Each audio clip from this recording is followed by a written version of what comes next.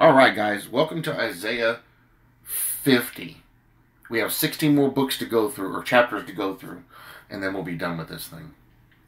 Please excuse me, the pollen is super high here right now, grass pollens, and so my eyes are really blurry and swelled up, so I struggle sometimes to read the little letters here on the thing, but it's part of the reason why it's black screen with white lettering, because the white screen glares too much. But we're going to get through it. And this is another chapter about Christ, the servant, Israel's hope.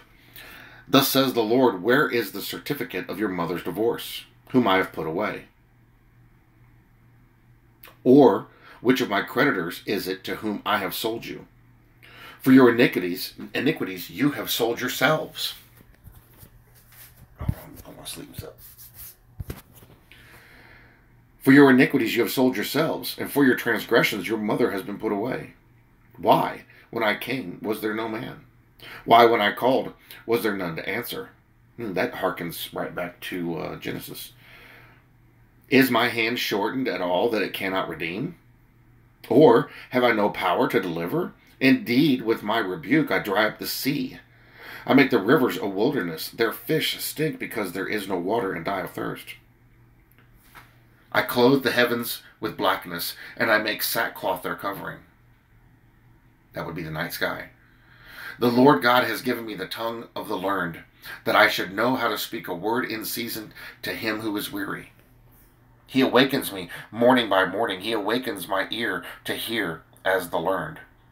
The Lord God has opened my ear, and I was not rebellious, nor did I turn away. I gave my back to those who struck me, and my cheeks to those who plucked out the beard.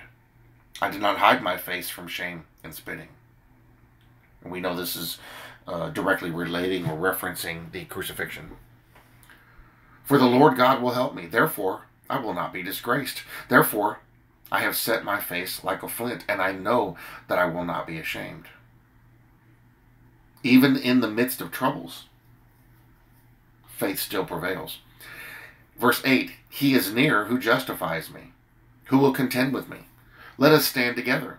Who is my adversary? Let him come near me. Surely the Lord God will help me. Who is he who will condemn me? Indeed, they will all grow old like a garment. Their moth will eat them up. Who among you fears the Lord? Who obeys the voice of his servant? Who walks in darkness and has no light? Let him trust in the name of the Lord and rely upon his God. This is perfectly relating to this morning's video. Psalm 55:22. Look, verse 11, all you who kindle a fire, who encircle yourselves with sparks, walk in the light of your fire, and in the sparks you have kindled. This you shall have from my hand. You shall lie down in torment. Now, one of those things in verse 10, that the sparks, verse 11, the sparks and encircle them, that's a lot of that is referencing, now there's other references to it, but a lot of that is referencing some of the spell workings that people would do. They would make a fire in a circle so the sparks were around them. It was a circle of protection, but that doesn't stop God. They're also relying on themselves. Walk in the light of your fire. So why wouldn't you walk in the light of God, which is the Word of God? Because that light of that fire only goes out so far.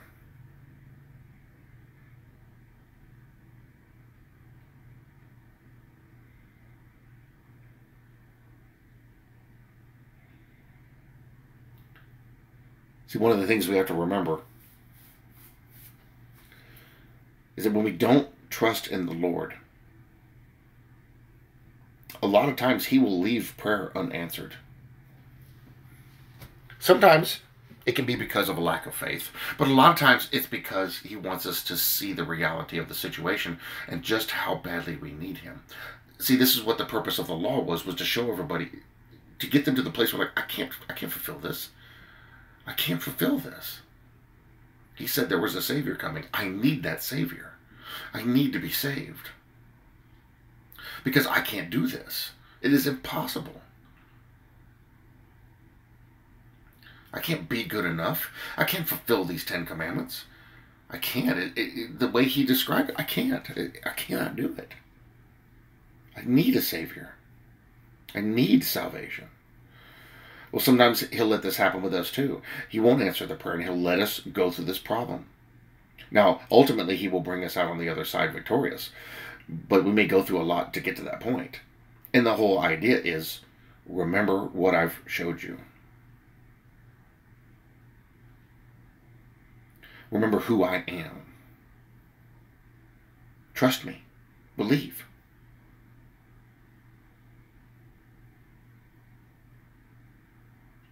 Rely on me. Bring your problems to me. Look to me. But a lot of times we don't do that.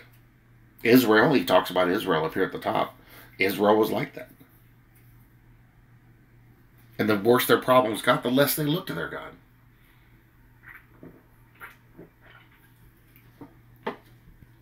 But you know, in the Bible, in the Old Testament, every single time they changed. Every single time they stopped and were like, wait a minute, what are we doing? And they turned to God.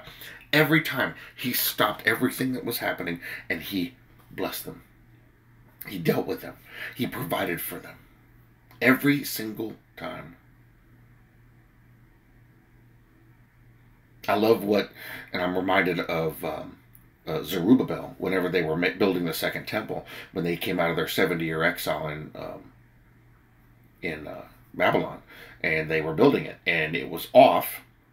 They didn't have the exact location. They had it off to the side of quite a few yards, and it was too small. The whole area that they were building on was too small, and it was pretty rough looking.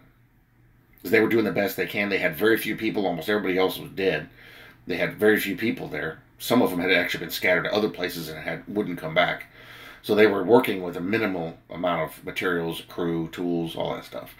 They're putting it together. And what did God tell them? Okay, all y'all who were alive and saw the first temple that Solomon built in its glory, you look at this one. Is this not like nothing to you compared to that?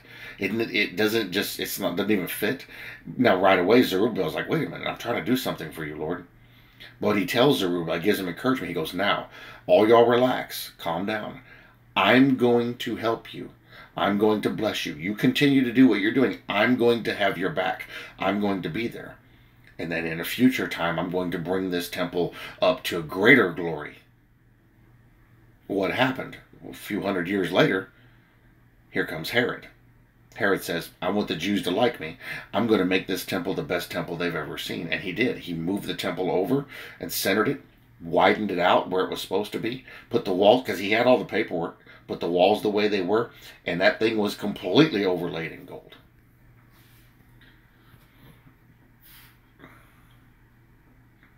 He did them a real service. Of course, he had reasons for doing that, but look what God did. God brought him in, and here you go. Now you got a nice temple. Zerubbabel never saw it. The people that were alive back then at that time never saw it. But God kept his promise, even though they were dead, even though they didn't see it with their eyes. There are times where in our lives where we don't rely on God. We don't see the result of that. But when we do rely on God, sometimes we still don't get to see the result of it. And it may not be until after we die that the people we were praying for and people we were hoping for, at that point they change.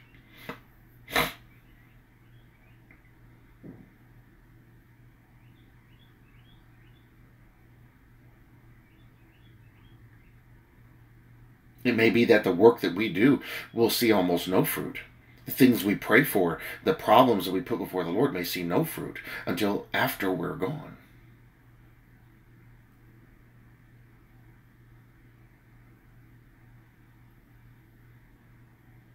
Most of these books that you read in the Bible from the prophets, they prayed for the people. They prayed to the Lord. They died or were executed and went on. Almost all of them were killed because the Jews got tired of listening to them and just killed them. They never got to see the fruition of their work. And it was only until thousands of years later that the real fruit came from their work, their books. They didn't see it. They're in heaven.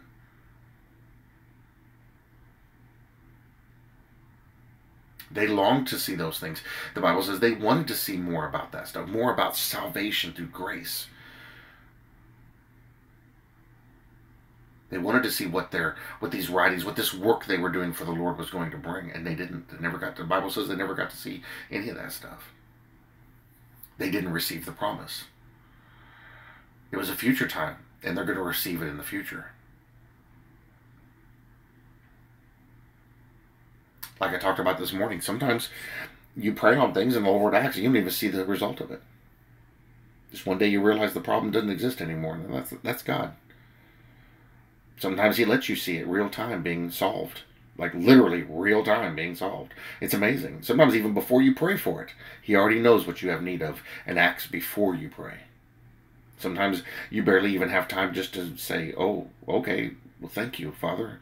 I didn't even have to pray for this. You already took care of it. Thank you, Father. So you give him praise and thanksgiving.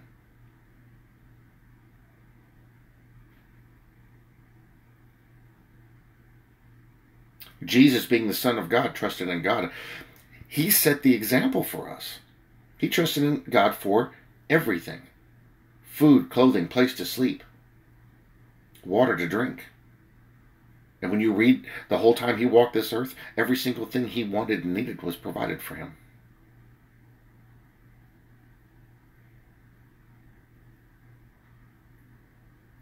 He showed us the example. Trust in God for everything, even if you have nothing. Jesus said of his own self, he goes, foxes have dens, but I don't have a place to lay my head, and yet he always had a place to sleep. The Lord always provided him one. Provided him a grave.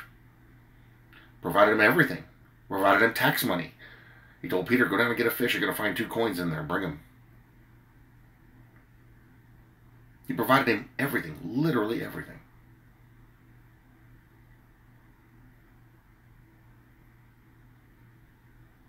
Provided him a boat. Look at Paul. Provided Paul everything he needed, literally. Paul, you're going to Rome. Don't worry about it. Got a free boat ride there. Had a free stay on an island with a bunch of people. Got to preach the whole time and get people saved. And then when he got to Rome, somebody rented him a house and provided everything he needed, his food and all that stuff. And so he chilled out there and preached the word, taught people. Amazing.